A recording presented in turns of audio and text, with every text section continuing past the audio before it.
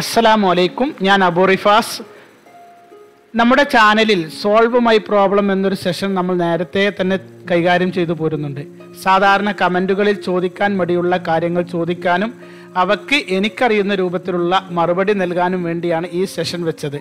ഓരോ ചോദ്യങ്ങൾക്കും മറുപടിയായി വീഡിയോ ചെയ്യാൻ പ്രയാസമുള്ളതിനാൽ ഇടയ്ക്ക് ഇതേപോലെ വീഡിയോ ചെയ്ത് 4-5 കമൻറ്റുകൾക്ക് ഒരുമിച്ച് മറുപടി പറയാനാണ് ശ്രമിക്കുന്നത്. 100 കണക്കിന് ചോദ്യങ്ങൾ ഉണ്ടെങ്കിലും പലതിനും നേരത്തെ മറുപടി പറഞ്ഞതിനാൽ വീണ്ടും ആവർത്തനം വരാതിരിക്കാൻ പ്രസക്തമായത് എടുത്ത് അതിന് മറുപടി പറയുകയാണ് ചെയ്യുന്നത്. കാര്യപ്രസക്തമായ പ്രശ്നങ്ങൾക്ക് മറുപടി ആഗ്രഹിക്കുന്നവർ നിങ്ങളുടെ കമൻറ്റിനോട് ചേർത്ത് സോൾവ് മൈ പ്രോബ്ലം എന്ന വാക്കുകൂടി ചേർത്ത് കമൻറ്റ് ചെയ്യുക. ഉടനെ മറുപടി കിട്ടണമെന്ന് ആഗ്രഹിക്കുന്നവർ സോൾവ് മൈ പ്രോബ്ലം എന്ന ടാഗിൽ ചോദിക്കരുത് എന്നുകൂടി അറിയിക്കുന്നു. നമുക്ക് ആദ്യ കമൻറ്റിലേക്ക് കടക്കാം. അതിനു മുന്നേ പ്രഗ്നൻസി ആൻഡ് പാരന്റിംഗ് ടിപ്സിലേക്ക് എല്ലാ കൂട്ടുകാർക്കും സ്വാഗതം. ചാനൽ സബ്സ്ക്രൈബ് ചെയ്യാനും നിങ്ങളുടെ കൂട്ടുകാരിലേക്ക് ഷെയർ ചെയ്യാനും എല്ലാവരോടും അഭ്യർത്ഥിക്കുന്നു. ആദ്യ കമൻറ്റ് വായിക്കാം. കമൻറ്റ് നിങ്ങൾക്ക് സ്ക്രീനിൽ കാണാവുന്നതാണ്. ചോദ്യം ചോദിച്ച ആളുടെ പേര് ഹൈഡ് ചെയ്താണ് കമൻറ്റിൻ്റെ സ്ക്രീൻഷോട്ട് വീഡിയോയിൽ ചേർക്കാറുള്ളത്. Please sir, solve my problem. Husband നാട്ടിൽ വന്നാൽ ഡെയിലി ഞങ്ങൾ ബന്ധപ്പെടാറുണ്ട്. മാരേജ് കഴിഞ്ഞ് 2 ഇയറായി. എൻ്റെ പ്രോബ്ലം എന്തെന്നാൽ ബന്ധപ്പെടുന്ന ടൈം യോനിക്കുള്ളിൽ വേദന ഒന്നുമില്ല. ലാസ്റ്റ് സ്പീഡായി ബന്ധപ്പെടുമ്പോൾ ഉള്ളിൽ തട്ടുന്ന പോലെ തോന്നുന്നു. ചെറിയ വേദനയുമുണ്ട്. റബ്ബർ പോലുള്ള ചെറിയ ഷീറ്റിൽ എന്തെങ്കിലും കൊണ്ട് കുത്തുന്നു, എടുക്കുന്നു. അങ്ങനെ ഇതൊരു പ്രോബ്ലമാണോ? Solve my problem. റിലേഷൻഷിപ്പ് സമയത്ത് പ്രത്യേകിച്ച് ചില സമയങ്ങളിൽ പൊതുവെ അധിക പേർക്കും ഉണ്ടാവുന്ന ഒരു കാര്യമാണിത്. എന്ന് വെച്ച് ഒരു പ്രശ്നമല്ല ഇത്. ചില പൊസിഷനുകളിലും അതുപോലെ ആഴത്തിലുള്ള ലിംഗപ്രവേശന സമയത്ത് ലിംഗം സെർവിക്സിൽ തട്ടാനുള്ള സാധ്യത കൂടുതലാണ്. പ്രത്യേകിച്ചും സംഭോഗം അതിൻ്റെ പാരമ്യത്തിൽ എത്തുമ്പോൾ സ്ത്രീ അവളുടെ ഹിപ്പ് ഭാഗം ഉയർത്തുന്നത് സ്വാഭാവികമാണ്. അത് ലിംഗം സെർവിക്സിൽ തട്ടുന്നതിന് കാരണമാകാം. ലിംഗ വലിപ്പം കൂടുതലുള്ളവരിലും ഈ ഒരു പ്രശ്നമുണ്ടാകാം. എന്നാൽ ലൈംഗിക സമയത്ത് വേദനയ്ക്ക് മറ്റു ചില കാരണങ്ങൾ കൂടി ഉണ്ടാകാൻ സാധ്യതയുണ്ട്. ഗർഭപാത്രത്തിൻ്റെ തകരാറുകൾ, ഗർഭാശയ മുഴകൾ, എൻഡോമെട്രിയോസിസ് തുടങ്ങിയവയും ശ്രദ്ധിക്കപ്പെടേണ്ടതാണ്.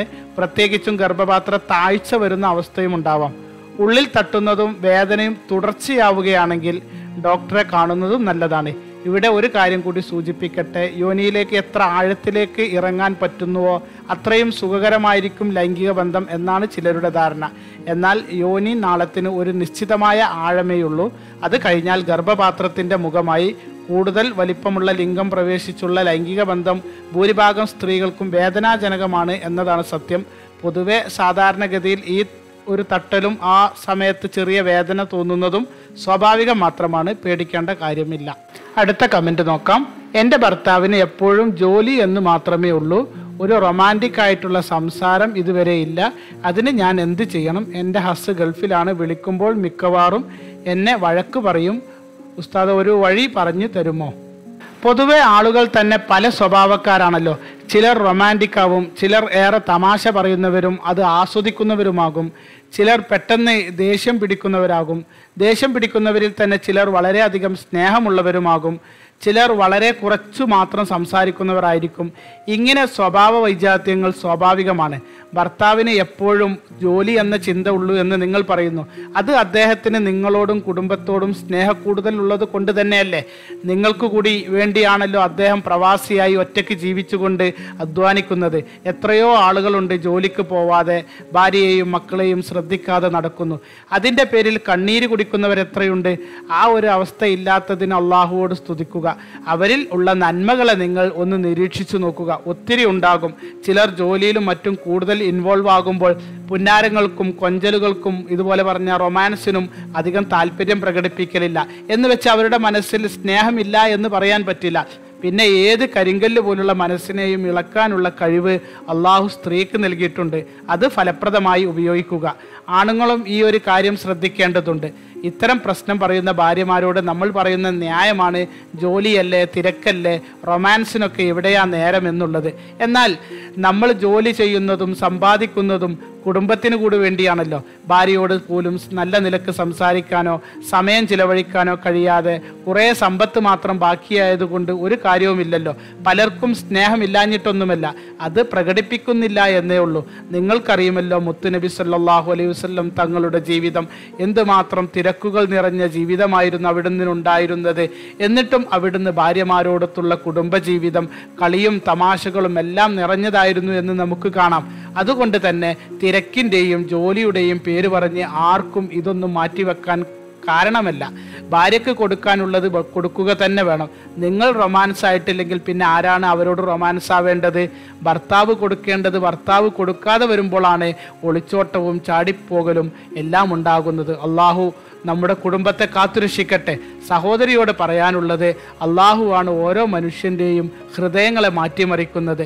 നിങ്ങളുടെ ഭർത്താവിൻ്റെ മനസ്സിൽ സ്നേഹവും പ്രണയവും ഒക്കെ ഉണ്ടാവാനും ഉള്ളത് നിങ്ങളോട് പ്രകടിപ്പിക്കാനും പടച്ചവനോട് എപ്പോഴും ദുആ ചെയ്യുക. അതോടൊപ്പം യാ വദൂദ് എന്ന ദിക്ർ പതിവാക്കുക.